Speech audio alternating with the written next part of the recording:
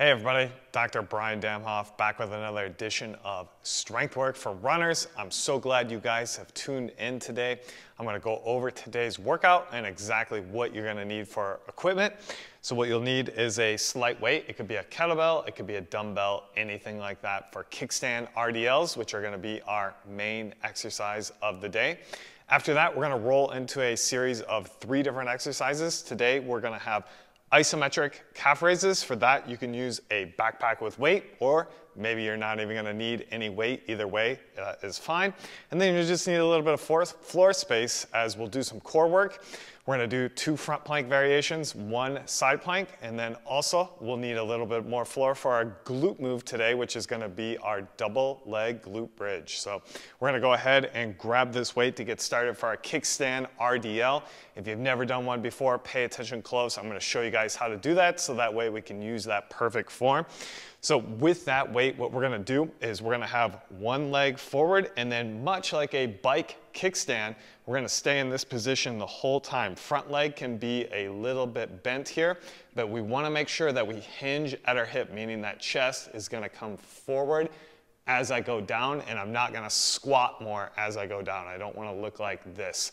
So we wanna use good form here. We're gonna do 8 repetitions on either side. The hand holding the weight will be opposite the leg that is forward. So let's go ahead and get started with our first set of 3 here on kickstand RDLs.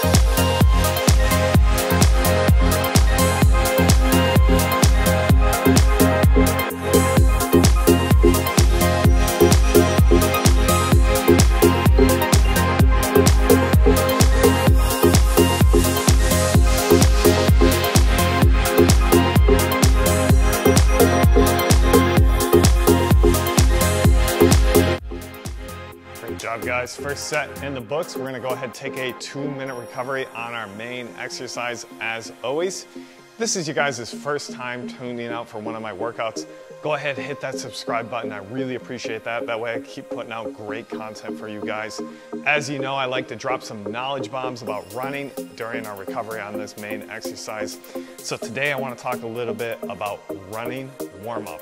It's one of the most common things I get. People say, hey, Dr. Brian, what should I be doing for a running warm-up? And I would say, it depends. There's a lot of different things. If we're doing a speed workout, we might want to actually do some of those speed drills to get our body, get our brain, get everything ready to go before we do those drills. If you're just doing a regular run, sometimes the most effective, especially from a time component way to warm up, is to just go slow off the bat. And the majority of people are gonna do that, but I definitely recommend doing some sort of drills, something to get the hips opened up, especially if you sit for a living. If you're gonna sit all day and then go out there and run, it's a great thing to do some sort of lunge matrix to go ahead and open up those hips, fire some of those muscles that we're gonna use as we get into running. But there is no one right answer. Lots of people have different opinions on things, but I think as long as you're doing a little bit of a warm-up, then you're gonna be okay. But I never like to do the half-hour, 45-minute warm-up.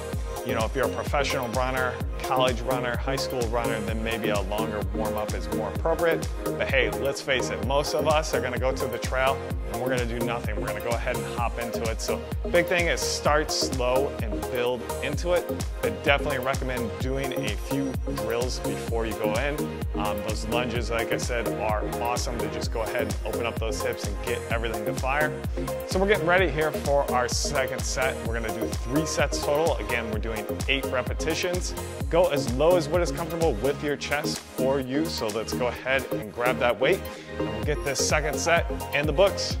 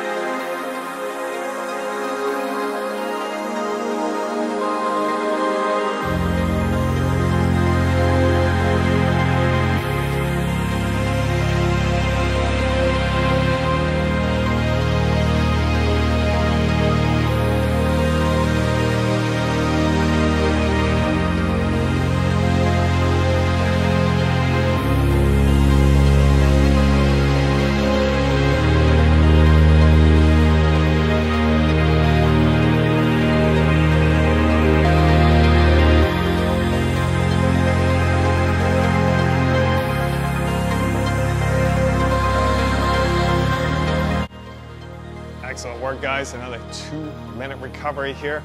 Feeling that posterior chain engage, feel it in the hamstring, a little bit into the glute.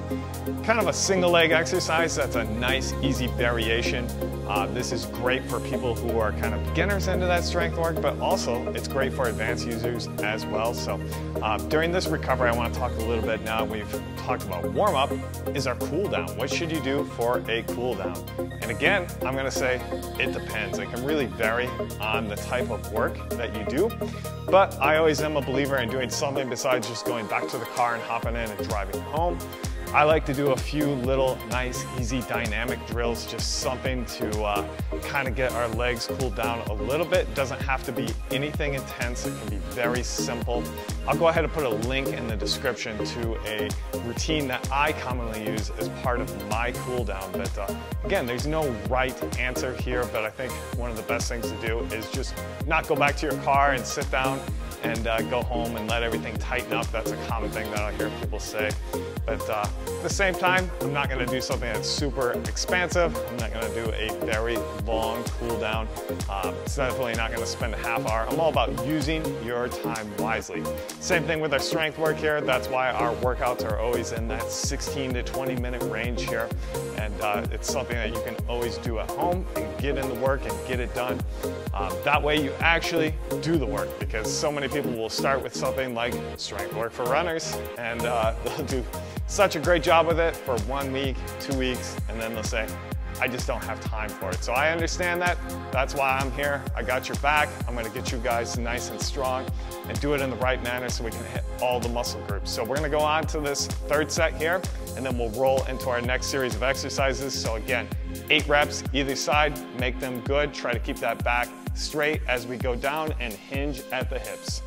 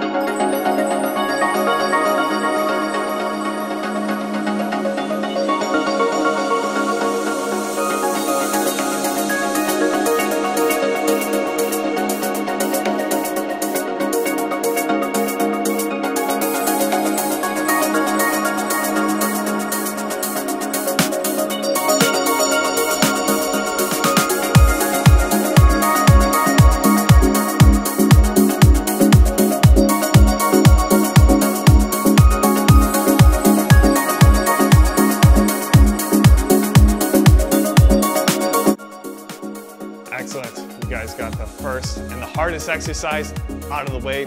Next up, we're gonna roll to these accessory exercises here. We're gonna do 3 sets total, 3 different exercises. We're gonna get started with these isometric calf raises. I'm gonna do it on this little step here at home. You don't even need to do it on a step. You can do it right on the ground. And I'm gonna load it because I like to use as much weight as is possible to make it a challenge. And for this first set, what we're gonna do is we're gonna hold for 45 seconds at the top. If you do go with weight, I highly recommend using a backpack rather than holding a weight, because it just makes you a little more stable. So go ahead, find your spot, and we're gonna get right started into these isometric calf raises. So 3, 2, 1, and up.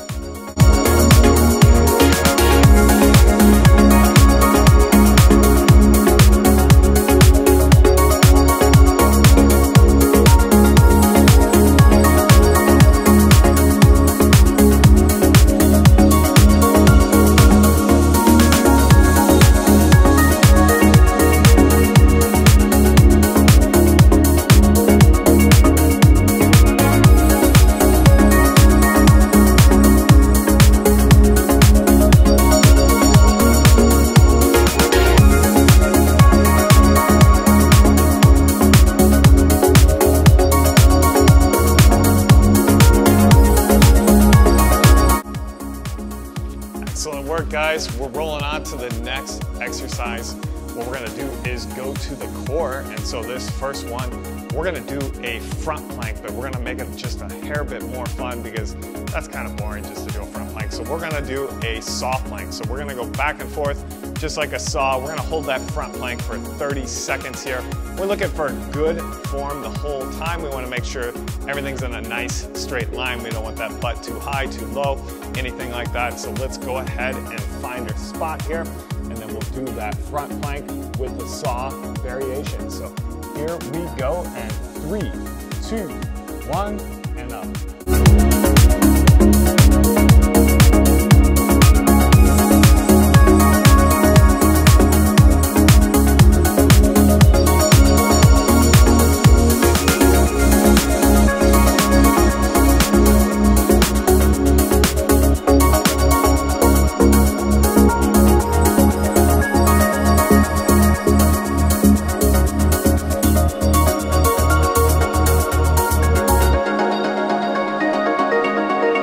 Excellent job, guys.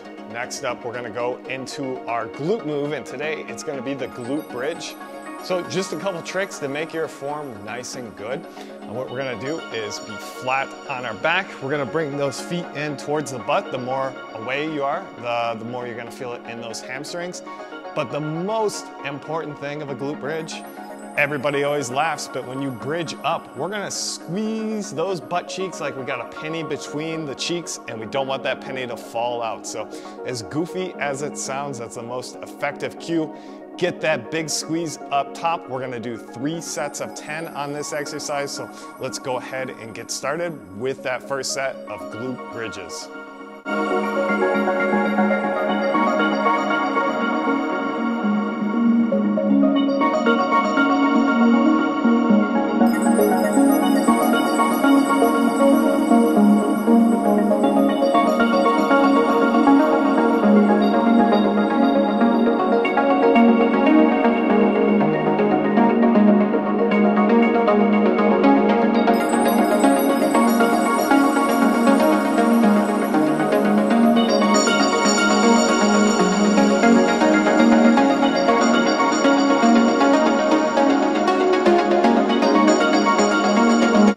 Great job, guys. That's our first round in the books. We're moving on to round 2, so we're gonna go ahead and go back to those isometric calf raises. Again, 45-second hold here. Get up nice and tall on the balls of the feet and feel those calves work. It should feel nice and good here. We're gonna go up, and 3, 2, 1, and up.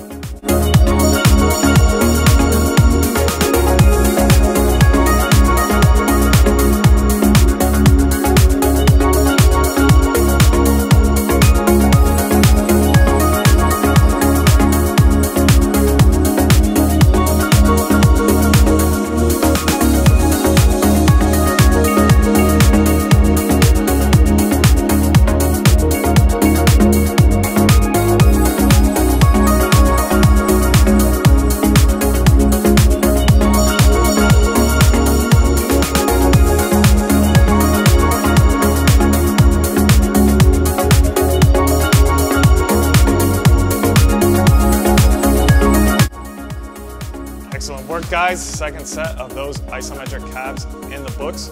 We're gonna go back to the core. We're gonna keep things very simple here. We're gonna go into a side plank. We're gonna do 30 seconds each side. Big thing, we wanna be in a straight line with the body, and we want everything to line up. We want that nice line in that side plank position. So I'm gonna go ahead and start on my right side here. Again, nice straight line with that body. I want that elbow to be directly under that shoulder. That's gonna keep us in that perfect position there. So let's go ahead and get started in 3, 2, 1, and up.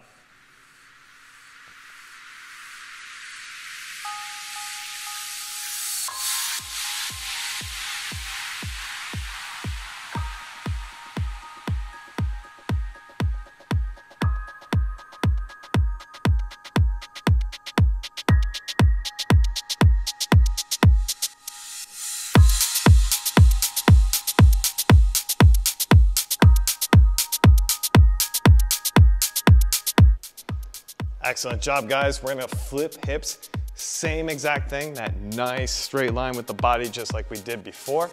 Nice and stable that whole time. Here we go. 3, 2, 1, and up.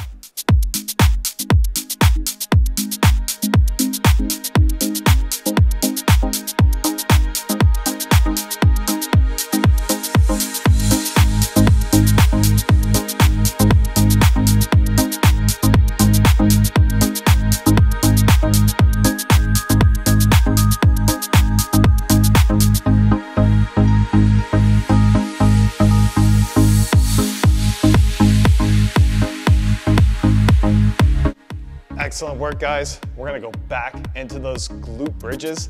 Let's make sure that we squeeze the penny at the top. Again, that's the most important cue. Make sure you don't hyperextend that back, but if you're squeezing that penny, usually that keeps that spine in that perfect position. So another set of 10 repetitions. Whenever you're ready, let's go ahead and get started on that second set.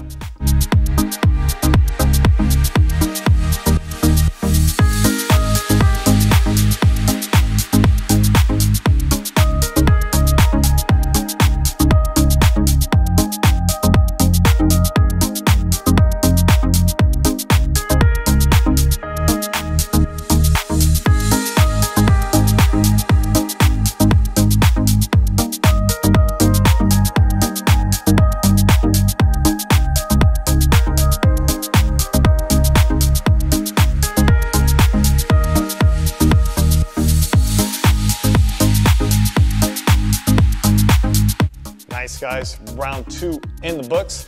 We have just one more round of fun here, so we're gonna go back to those isometric calf raises.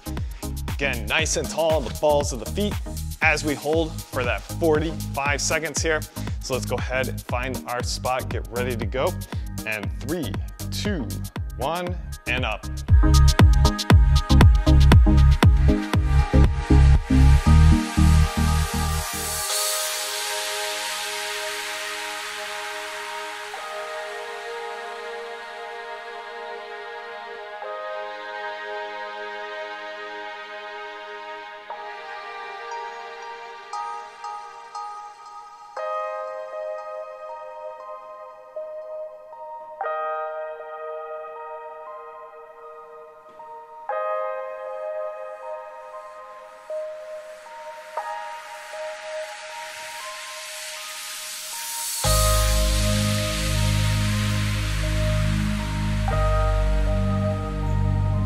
Nice. I am feeling the calf love. I hope you guys are as well. We're gonna go back to that front plank, and this time again, we're gonna go with that saw plank. It's such a fun variation. Just get that sawing motion back and forth. Feel that core work. We're gonna hold it for 30 seconds here. So let's go ahead and find that spot on the floor. And here we go. And 3, 2, 1, and up.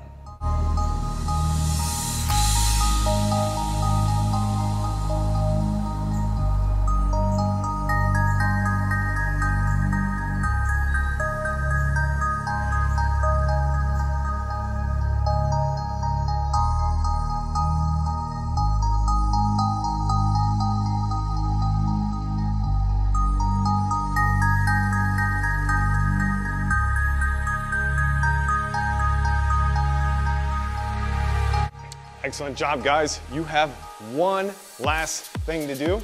Did I mention to squeeze the penny on these glute bridges? Because that's what we're looking to do. Last 10 here, go ahead and find that floor space. Let's make these really good, and let's get that big squeeze up top, especially as we get tired. 10 more repetitions. Here we go.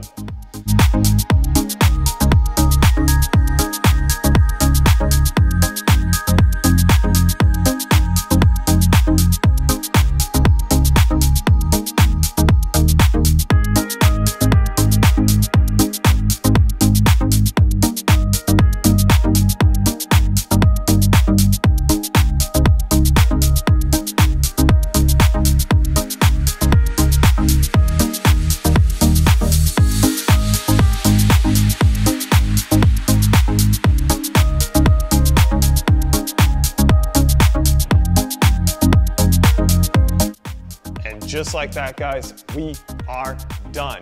You guys did awesome work. I appreciate you tuning in. If you haven't already, go ahead and hit that subscribe button. Give yourselves a pat on the back. That was great work. Appreciate you guys tuning in. Please keep checking in and checking out more videos.